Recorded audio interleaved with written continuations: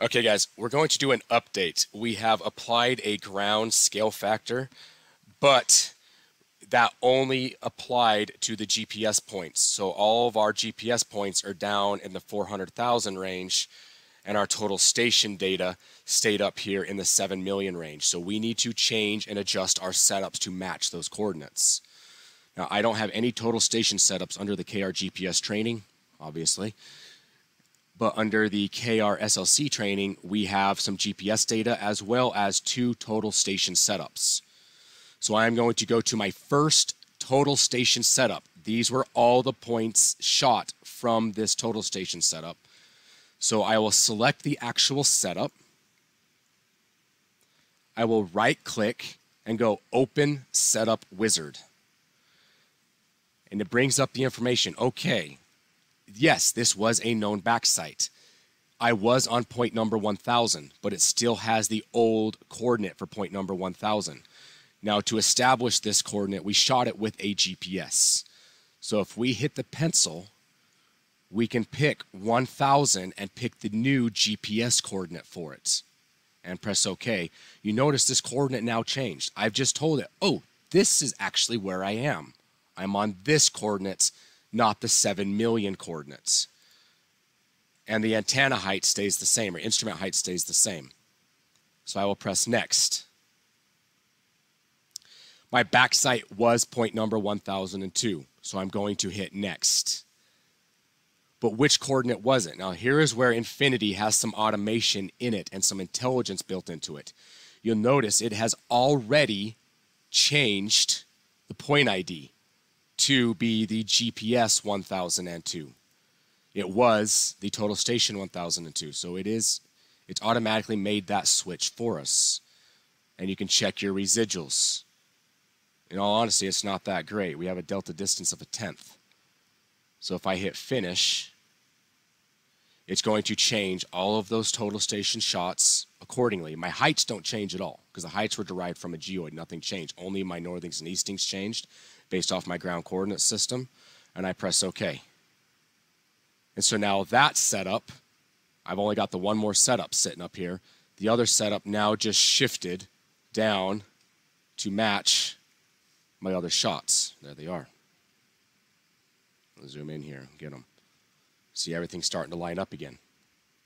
So now let's grab our next one. So from 1002, we right-click, Open Setup Wizard.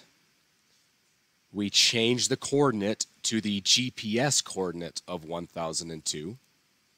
So the coordinate just changed. We hit Next. Point 1000. Next. The intelligence, oh, nope, see, it didn't automatically update to the GPS 1000. We need to change it. The backsite was the GPS 1000. There we go. And you can see we have a delta distance of 0.02. It's very good. And we're going to hit Finish. Everything got shifted. Okay. And now, there it goes. Now the rest of our data just got brought in. Now, when we did our shift for this setup right here, we had an error of 1/10. Well, I know where most of that error came in. Let me show you this. Let me open up that setup wizard again. Point number 1000. That's correct. Let me press Next. It was 1002. Next. Right here, point 1002 GPS, but the prism was set to a Leica circular. This was actually an MPR 122. So we need to change this prism to the MPR 122. So I'm going to hit Cancel for now, because I can't make that adjustment here. And I click on my setup. All right, guys, I finally found where you adjust the backside ID. So right here in the known backside, yes, we've gone in, we've adjusted coordinates. But you can see here it's still set to the Leica circular prism.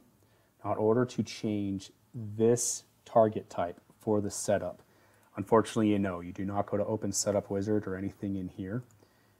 You have to go to your inspector and go over here to the TPS and then find it right here in the setups. Now, I know it's a setup just based off of this total station shot right here. It's not a reflectorless shot. And you can see, here's the MPR 122 and here's the Leica circular. So I can come right over and I can change it to the MPR 122 and hit apply. And that just applied. I could have also right-clicked and made any one of these adjustments. Target types, there's where I could have changed as well. So I made that adjustment, I've hit apply. Now let's just see if it did tighten up my residuals. I don't know if it will or not. We're gonna find out together.